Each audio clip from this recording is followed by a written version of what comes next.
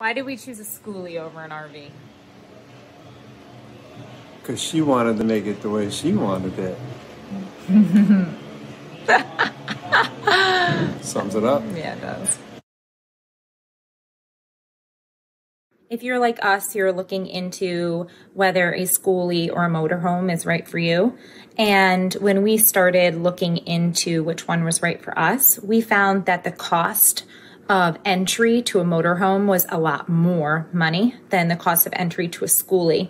So the motorhomes were already pretty expensive and our bus was only $1,800. So we could easily buy that, wait till we have money to begin to fix it and make it a skoolie, convert it, rather than buying a motorhome. The entry was high to get in.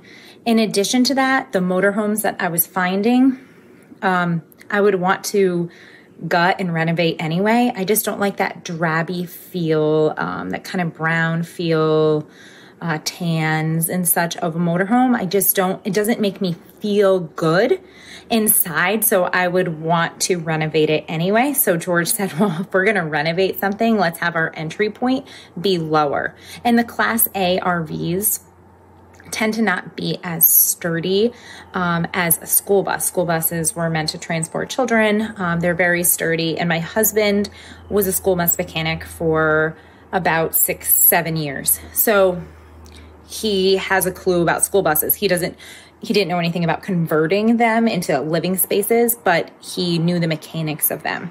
So we felt really comfortable with that aspect.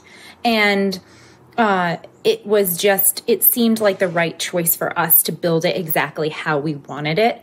And we were able to buy this for $1,800 down the road from us.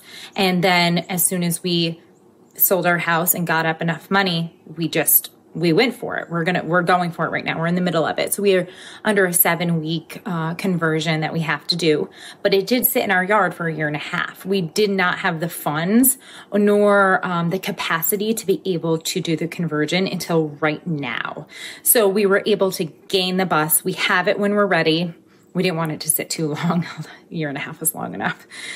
So I accumulated a little bit more rust on the wheel wells, but we just cut it out and put new metal in and made it good again. But for us, we wanted something that was bright and light and airy, and we wanted to fully customize it. And we felt like we would get that in a skoolie more than we would an RV.